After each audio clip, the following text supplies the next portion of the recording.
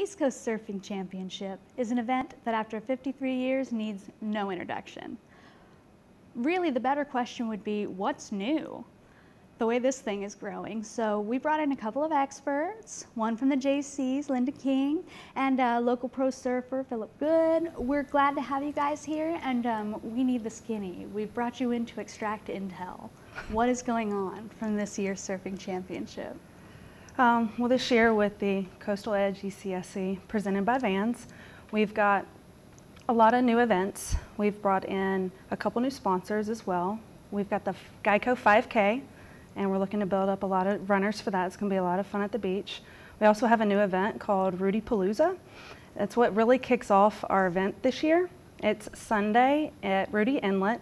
We're going to have boats tie up together, and we're going to cheer on the sup racers as they do the course in Rudy Inlet. We'll wrap up that and then go visit the Super Grom. This is their 15th anniversary, so we're going to go cheer on the local surfers. It's for children, and it's a very fun family day. We'd like a lot of people there to just cheer them on. And then we finish that first Sunday with our preliminary Miss ECSC, and that's going to be at Calypso.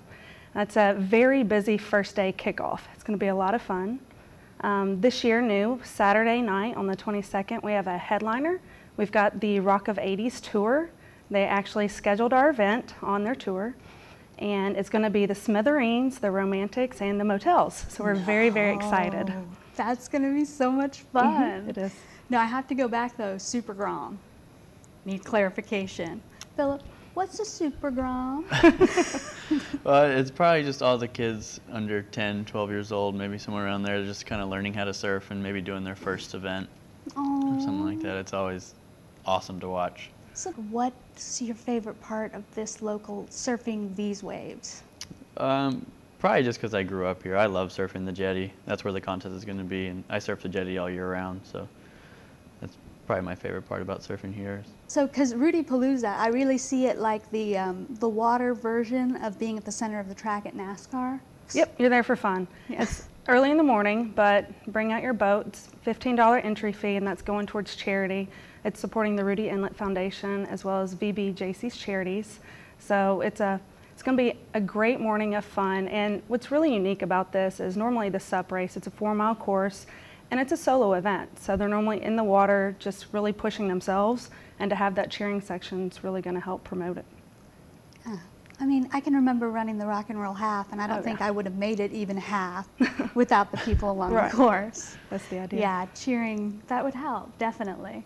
Now, things we haven't touched on yet, flag football, BMX, volleyball. They're all coming in. We've got Misty May coming back to do her volleyball camp as well, so that'll be a lot of fun. And all those events can be found online at the website. Also new, we have a cornhole tournament this year.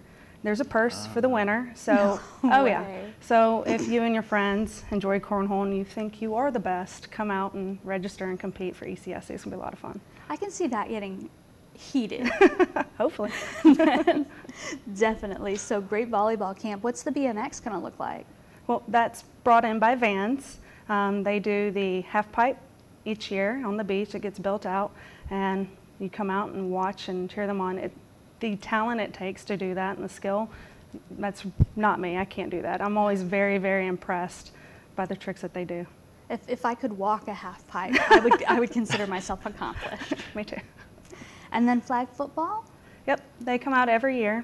Well, not every year, but they're out this year. They're bringing a lot of teams. They'll be competing towards the further end of the beach, closer to 11th Street, and they'll have a little tournament going. It's going to be a high-intensity sport. Competing in the sand is tough. Oh, yeah. And they're playing football, so it's going to be a good show. And your 5K, is that run in the sand, or is that going to be run? It starts on Atlantic. They go out and they come back and they finish on the boardwalk. So it's a boardwalk finish, and there's a after party for the competitors. They come out, we do an award ceremony, do a toast to all the runners. It's a really fun event. So the key to everything, surfing competition. Give us the lowdown. Who's competing? This year it's a QS 3000 event hosted by the WSL, and there'll be people from all over the world, Brazil, Europe, Australia, Africa. The level of talent has grown tremendously in the past few years, so it'll be really cool to watch this year, especially since we have our own local past champion from last year, Michael Dunphy, will be doing it as well. Nice. So there's even an app for this. So find that app, check out pics from last year's event, and even get the surf report at surfecsc.com. For Hot Ticket, I'm Michelle Seeger.